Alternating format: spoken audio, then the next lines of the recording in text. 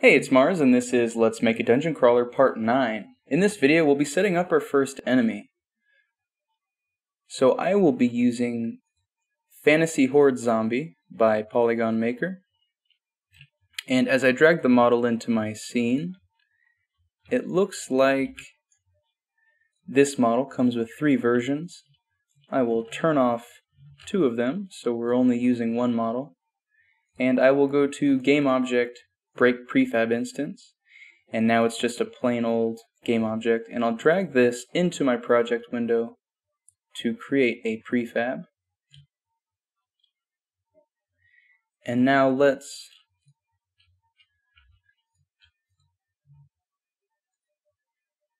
add some components. I will go to plyGame, Character, NPC, NPC Controller. Let's also add plyGame, Character, NPC, Movement, NavMesh, and plyGame, Character,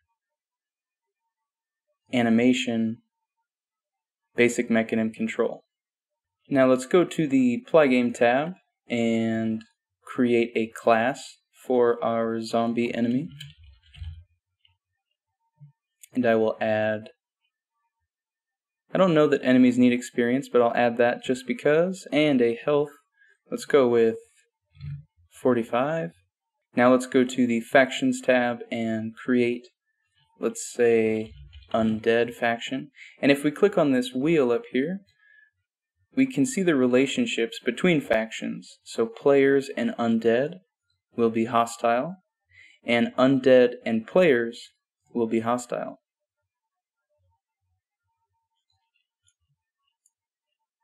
Now let's see what else we need to change. In the actor component, I'll give him a screen name, change his class. So his class is not in the list, that's because I haven't applied my prefab. Let's check again. Not there yet. So I will turn the zombie off and back on with Alt-Shift-A, Alt-Shift-A. And there it is.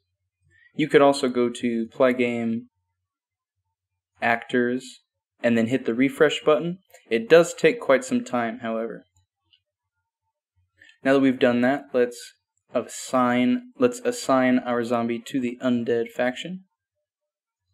Now let's go to our NPC controller component. And let's turn down his run speed down to 3. And a 6 will be way too fast. And I'll give him an idle mode of wander. And this is how far he's allowed to walk around. How long he'll stay still. And let's set it so he can detect the player, since we're hostile to him. Our engaged min and max distance is how close he's allowed to get to us. I'll set this to 0 and 1.5.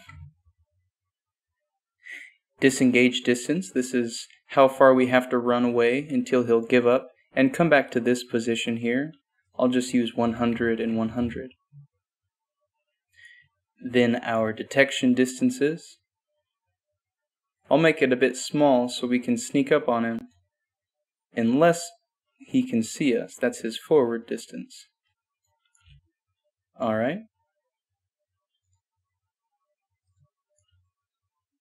The NavMesh agent looks alright. It's a bit big, so I'll make it a bit smaller. I'll change his acceleration to 100. Give him a stopping distance of 0 so that he walks until he gets to me. And I'll set the priority of his obstacle avoidance to 0. And this will help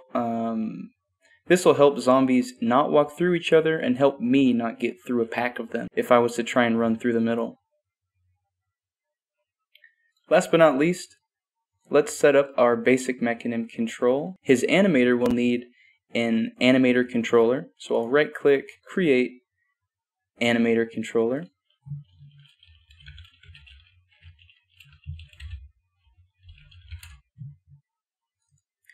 And in here, we need his animations. So I will go to the model, and sure enough, they're inside. So I will drag in idle and walk.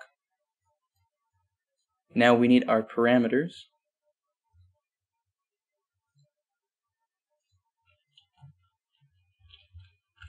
Speed, forward, left, right,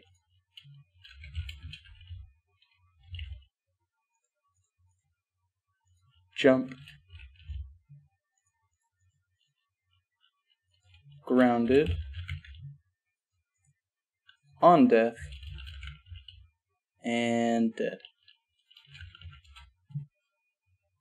And the transition from idle to walk being having a condition of speed greater than 0.1, and I'll turn off has exit time.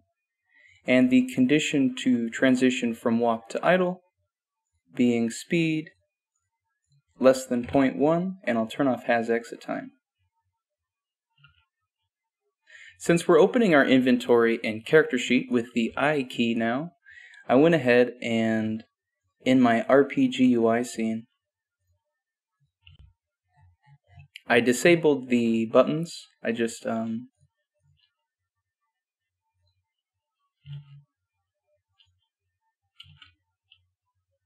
grabbed my mini menu and turned it off, as I'm not using it at the moment. And then I copied my health orb over to the right side of the screen, and then I simply changed its plyblocks to update based on the mana attribute instead of the health attribute. And I just created the mana attribute and added it to the warrior class. So let's take a look at the zombie and see if everything's working properly.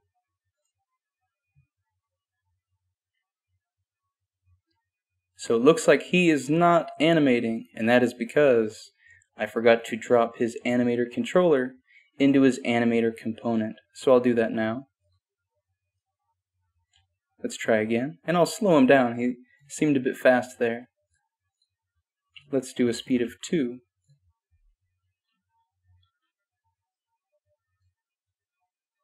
Now it looks like his walk animation is not looping. So I will go to the animation itself, which was saved in the model.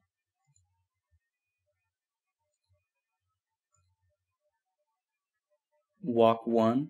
And if I hit this edit button, it will take me to the parent model. And in the import settings on the animations tab, we can see that loop time, sure enough, is not checked. So I'll check the checkbox and hit apply. Let's try again.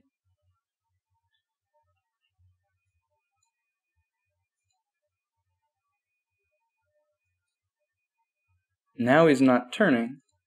So let's check his turn speed is 10. Let's go with something much faster. I'll go with about 2,000. Let's try again.